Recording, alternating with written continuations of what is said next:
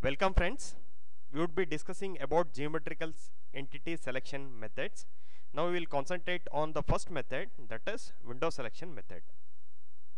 Coming to window selection method, in this case only those entities that are selected that are enclosed within the rectangle. That means there is a selection rectangle and those entities which are completely within the rectangle, those entities are selected. Those entities which are crossed by a rectangle and entities which are outside selection rectangle are not selected. That means those entities, geometrical entities which are outside the rectangle and those entities which are crossed by the rectangle, they are not selected. Selection rectangle is drawn from bottom left corner to top right corner. So it is always drawn from bottom left corner to top right corner. Fourth point, lines in selection rectangle are solid in nature. So there are two types of lines, dashed line and solid line. In this case you can see solid line. Area within rectangle is in blue color. So for identification purpose, to know that the methodology is window selection method, so inside area is always in blue color.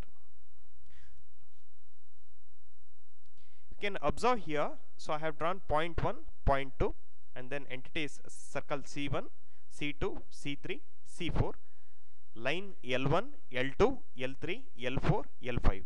So here this point 1, that means this window is drawn always from bottom left corner to top right corner.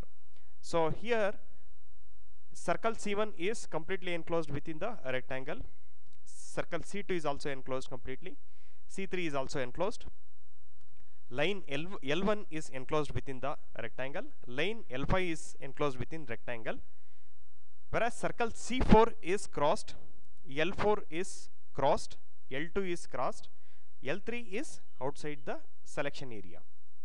So in this method, the rectangle which is drawn here has got solid lines, 4 solid lines, it is made of solid lines, and the inside area is in blue color. You can observe here, so those entities which are completely enclosed within the rectangle, that is C1, C2, C3, L1 and L5 are selected, whereas crossed entities like C4, L4 are not selected, and then L2 is also crossed, it is also not selected. L3 is outside the selection area, neither it is crossed nor it is enclosed, that is also not selected. So those are the highlights of this particular method. Now we will go to Autocad and see how exactly it works, the window selection method.